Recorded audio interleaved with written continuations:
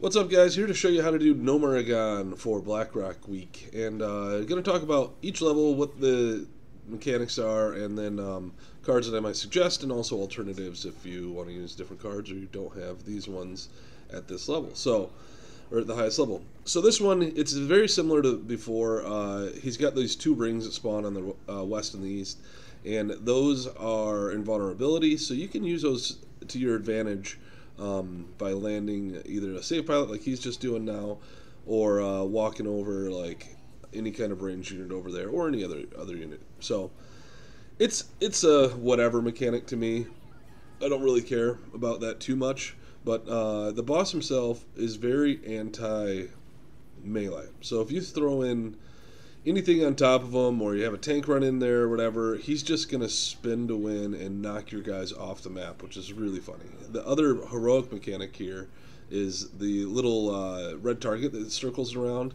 He shoots a fist and it does the same effect. Basically, if it hits you, and it will hit air as well as ground, if it hits you, you're going to get knocked back. Sometimes you land on the map, sometimes you don't land on the map, so yeah. So this is actually a really bad start. You want to take the middle here. I didn't do very well here at all, so in the beginning, but we stuck with it, and pretty sure we're able to win this one.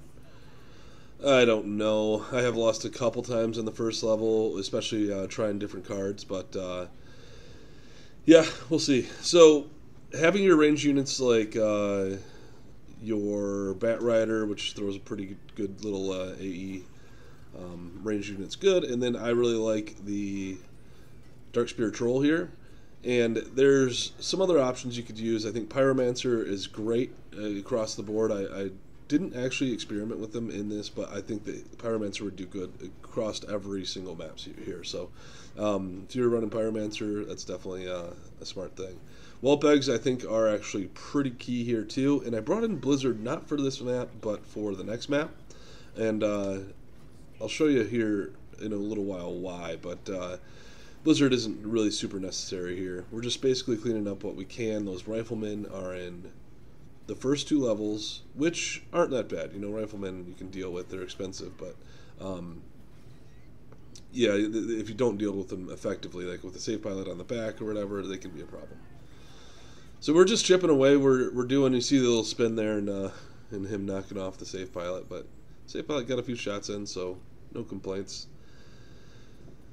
I definitely don't want to lose this middle. When they start spawning stuff there, it's a lot more difficult. So just having that middle also, you can maintain the gold. If you put it on the right side here, your Gold has a chance of getting both. So pretty nice. Other than that, we're just pushing in. And when we have him at this little life, I just throw Whelp Pigs right on top of him. Yeah, he's pretty much really close to dead. I'm not even too concerned about defense at this point. It's more about cycling until get whatever up to just finish him off. So, like I said, not the easiest level, not the hardest level.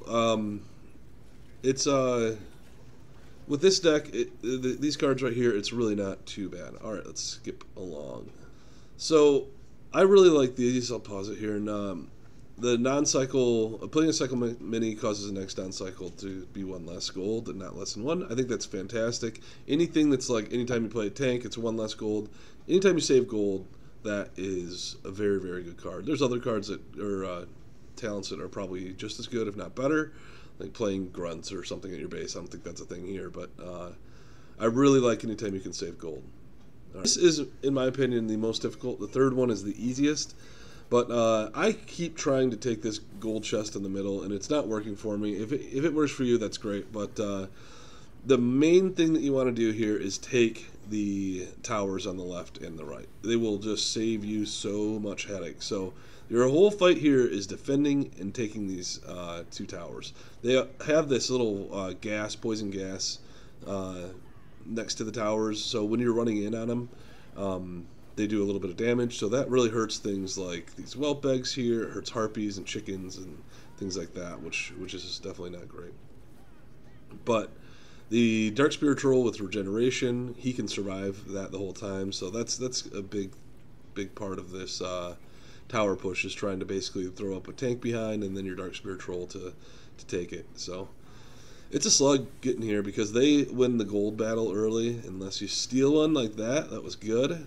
Um, yeah, it's a pretty nice blizzard here. This is one of the reasons I have it. I need to take out these big clumps of units, which I have quite a few of. So that was really nice. And that's another reason I actually run Bat Rider here, because the explosion of the and Pyromancer would work really good too, but Bat Rider is just good for all the big AE splash damage. So we took out the right tower, almost took out the left tower, didn't quite work out, but we're taking it close to here now, almost. So we definitely want to finish that off before we really think about pushing the boss. The boss will, that stinks when he opens up the chest for them, but what can you do? The boss will shoot some ranged projectiles two different ways. One's like a orb that kind of goes pretty far and does like a single shot, and then he does like a beam, which I believe increases in damage the more he focuses on you. But the whole point here is once our towers are up, they're going to do a really, really good job at defending a lot of this stuff because they are very bunched up. And then we'll just have our ranged units like our Bat Rider, our Safe Pilot potentially, and our Dark Spear Trolls doing DPS in the back while we try to throw our Quillbore up when we can. So you can see this Rifleman here just gets taken out, which is just so big. You don't have to waste cards for that. I lost that gold again, which is never good. But that's what happens sometimes. So I want to get that Quillbore up behind. It's a little too late. Couldn't do it. But the Quillbore might allow for a couple hits from the Whelps, so it could be worse. Yeah, and the Dark Spear Troll got a few shots in and doing real good damage on that Safe Pilot. So yeah, it's a pretty nice little Quillbore in the back. I was running Quillbore and Rock Elemental for a bit, Earth Elemental, in place of Blizzard, and I think it was just a little too aggressive. So having that Blizzard in is really good for an oh crap moment. So I think it's worth it. Now he's so low, we're just gonna finish him off. This next map, map 3. Well, let's see what we got for. I do really like this one where where tanks cost 1 less, but I only have 1 tank in here, so that's not as good in my opinion. Is deploying an Unbound mini stuns enemies for a second, and I have 3 Unbounds, so I think that's kind of worth it. All right, this next one, it's all about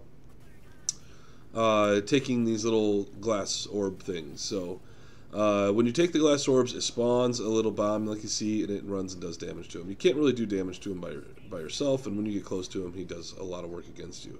So this map is super easy because it gives you these 2 gold nodes right next to your base. I did just lose my kobold on that one, which is a little unfortunate, but you're basically just cycling through all your stuff as quickly as possible, and then harvesting left, harvesting right, harvesting left, harvesting right, and then you're going to be so far ahead on the gold battle that it's just very, very, very easy map. So always stay up on top of that gold. Pretty much you'll always be able to harvest 3, and then really your main focus is just getting all those glass orby things before they do. So